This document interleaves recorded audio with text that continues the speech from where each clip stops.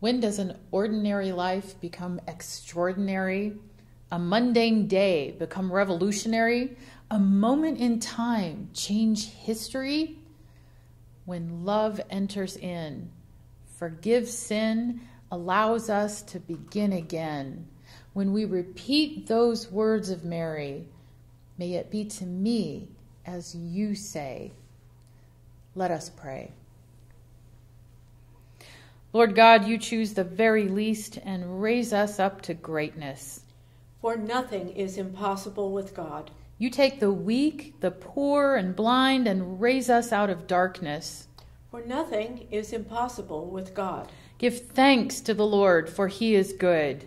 His love endures forever. Give thanks to the God of gods. His love endures forever. Give thanks to the Lord of lords. His love endures forever. Teach us obedience, Lord, in every part of our lives.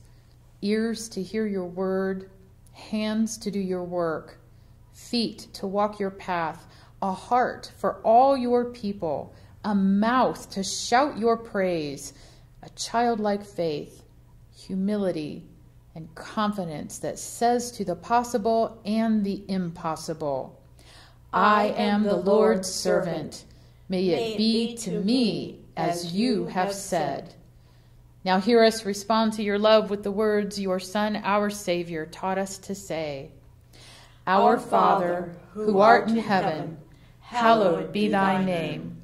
Thy kingdom come, thy will be done on earth as it is in heaven.